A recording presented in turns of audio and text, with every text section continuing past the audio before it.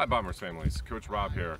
I wanted to just tell you a little bit about the video challenge we're going to do for week 3, but before I do that, I wanted to say thank you to all the players for the hard work you've been putting in with your swings. I wanted to say thank you for the parents. I know that all of this video footage and the filming that you're doing, taking the guys out to the field, it's not the easiest thing. We appreciate it. The coaching staff that I'm incredibly grateful to have been doing an amazing job working hard to keep coaching your kids. It's what we do, it's what we love to do, and with your help we're able to do it in this extraordinary time. So getting to next week, what we're going to do is we're going to continue on working on these swings. I have literally watched every single one of your son's videos, and the growth that I have seen out of the players, it's remarkable.